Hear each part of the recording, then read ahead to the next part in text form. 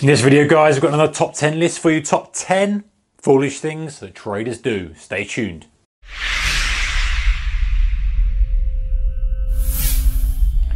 Hey traders, a very warm welcome to you. Okay, so top 10 foolish things that traders do. Whether you're new, whether you're old, intermediate, doesn't matter. These are the biggest killers of traders, the biggest things that wipe people out, leave people on the strewn of the road while the market, on the strewn of the side of the road, should I say, while the market chugs on, and people who aren't doing this are making some money. So number one, being a stubborn bull or bear.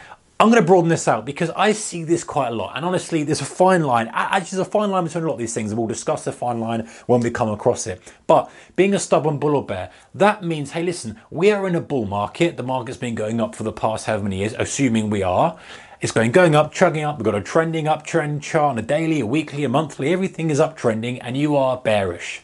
Fine. There's nothing wrong with having a counter trend view. However, you need to be very specific about the signal you need to see before you start selling short. Otherwise, you will wipe out. And honestly, I've studied some of the greatest traders in the world, greatest investors, read their books, studied their articles, all that kind of stuff. And very many of them have done this and they've learned the hard way. They've been bearish in a bullish environment. They say this is longer than we're seeing all the signs of this, and they're selling short, getting stopped out, selling short, getting stopped out. I've seen hedge fund managers do it with individual stocks, with broad markets.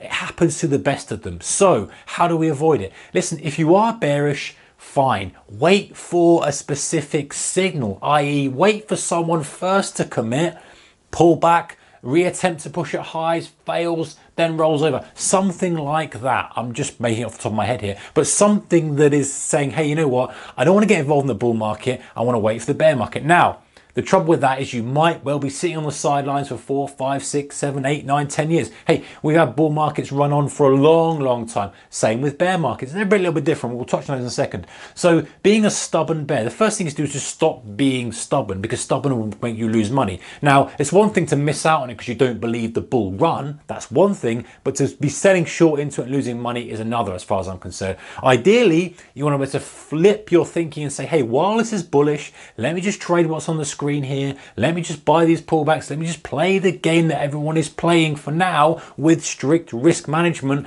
with the little bear guy on my shoulder saying, just be careful, because at some point this thing could be turning. At least then you're putting something in the bank while you're waiting for potentially that big trade to come, the big bearish play that you've got all marked out and planned, and where you're going to go, whether you're going to do options, whether you're going to do selling short this, where you're going to head to, which stocks, how you're going to play it. That should all be prepared, but making some money while the market's running. Just quickly on the side, guys, a bear market, being a stubborn bull in a bear market, it's slightly different, because generally speaking, you know, if you can invest, and you're risking just your capital investment, you're sticking 20 grand in a stock, whatever it may be, you can sit through quite a lot of drawdown. That can go down to kind of half and still come back up in the next 10 years or whatever it may be. You still make money. So it's slightly different when you're in a bear market. But what I mean from a trader's perspective, a lot of swing traders a bear market will start, they'll see, hey, we're really deep now, breaking through supports, we're still crashing through, this one's going to hold, they'll buy, they get stopped out, they'll buy, they get stopped out, they buy, see a little bit of bullish sentiment on the day,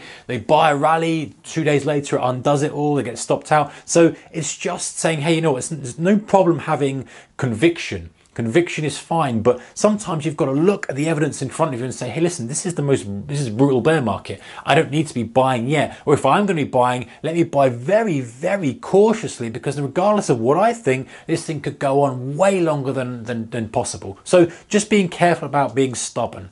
Now, if you're in a bull market and you're buying, by all means, be stubborn and stay bullish while the price is there. The point is to align yourself with the underlying trend. All right, I've spent a long time on one, but I think it's important, because it's important, as I say, because I've seen a lot of big players do this, and obviously a lot of retail guys as well. So be careful of that one. All right, number two, risking all your account on one trade. Seeing this very, very common. People who usually have drawn down, you know, you've had a good run or not, they've drawn down, they feel like it's a bit of a swing they'll bat one last time kind of thing. They risk the whole account on one trade, get away with it, and then maybe don't do it for a while. They might kind of double up, and then they sort of plod along, then they feel like, hey, I'm not getting away, get frustrated, get concerned, and then do it again, and all of a sudden you wipe out. You can see how that's going to work, guys, but don't be tempted to start risking large amounts of money on one trade, whether you're investing or trading. Because even if you're investing, guys, if things kind of pulls down aggressively, you haven't got any firepower to do anything else with. And number 3, trading account that's too small. It's a fine line, this. We've talked about this in other videos, and if you're a subscriber, welcome back. If you're not, it's a good time to consider subscribing if you haven't yet already. We talked about where you have a small account, large account. Large account, if you're a beginner, not so much the best thing to do. Small account, again, it's kind of, you want to find that happy medium where you've got some money. After you've gained experience, of course, talking about someone who's gained experience, understands the platform, understands strategies, got all that nailed down, and now is risking actual capital. If your account's too small, do you know what you're going to do? You're going to end up swinging for the fences on every single trade, and mathematically you will wipe out, because even if you're the best trader and you're hitting them really, really well, and you're in the right conditions and you just bang, bang, bang, all of a sudden you're just going to get whacked because you're taking too much risk, because you want to take too much risk because your account size is so small. If you took maybe 1 or 2% risk, it's going to be such a meaningless gain. You're like, why am I here? Why am I even bothering? So getting that kind of happy medium between too small and too large as a trading account size. Number 4, trading what you think, not what you see. Again, we're in fine line territory, guys, because people always say this, and I was like, well, what do you mean what I think I want to see? I'm seeing a market running up to resistance. I might want to sell this, or I might want to buy it. It's what I think, not what I see. So I kind of take these things with a pinch of salt. So it's a fine line. What it really means is look at your setups. Is your setup happening or not? So in other words, are you running from a chart? Is the price coming up to resistance level? Have we got any green flags that say this should be faded? It's a run up, it's one daily ATR if we're day trading. It's a weekly day ATR if we're swing trading. It's at a previous high level. The market's not that good. All these kind of things might say that's a good fading opportunity. Or they might say, hey, this is not a good fading opportunity. The point is, look at your checklist for your strategy for your trade, not what you suddenly think on the day. Oh, well, I think it's good. I'm in a good mood. I think it's going to go through. I'm in a bad mood. I'm not going to take the trade. Yeah, that's what this is talking about. Not necessarily just looking and saying what you see. We know what we see, but it's how you see it in relation to the strategy you've already outlined. Hope that makes sense. Right, number 5, following a trading guru blindly.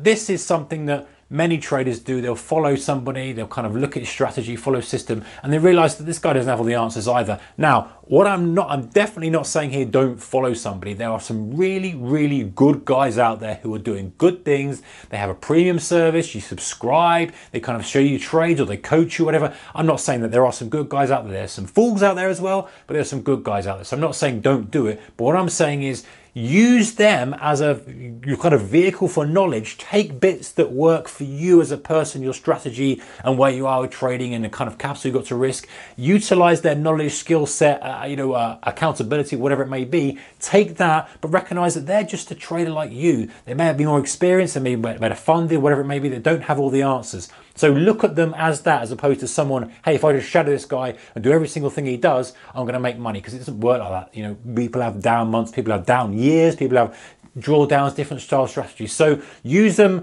by all means as a tool, but just be careful not to follow blindly. All right, we're number 6, repeating losing habits.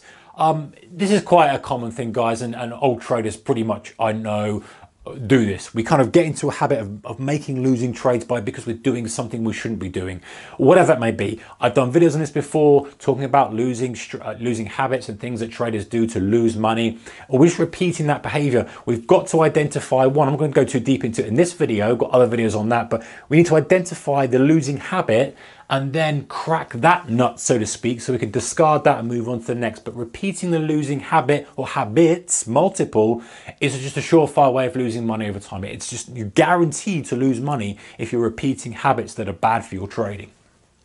Number 7, trading without strategy. It seems quite humorous to put it up here, but many people aren't. And many people, maybe you're watching this now and you haven't got a strategy. I would implore you and urge you guys, honestly, to get some kind of strategy, even if it's very, very loose and you can build on it over time. Just something. So many traders out there are good doing this, and this, and they don't really have a defined process for doing it. You know, if you're running a business, let's say you're running a car repair business, right? You're running, say you're running a Merc dealership, Mercedes dealership. You take your car into the dealership, you need to get a new gearbox, for example. Off the top of my head here, the garage is going to have a strategy in place for replacing that gearbox. We diagnose it's a gearbox fault, we put it up on the ramp, we undo this bolt, that bolt. It's all laid out in the manual for them. The Mercedes sends it down there, they do it, they bill the customer, they go, there's your new gearbox, it's going to cost you a fortune, whatever it may be. But the point is that it's systemized, there's a strategy there, and then they bolt other things on that they have, and this could relate to any business, and it should relate to a trading business as well.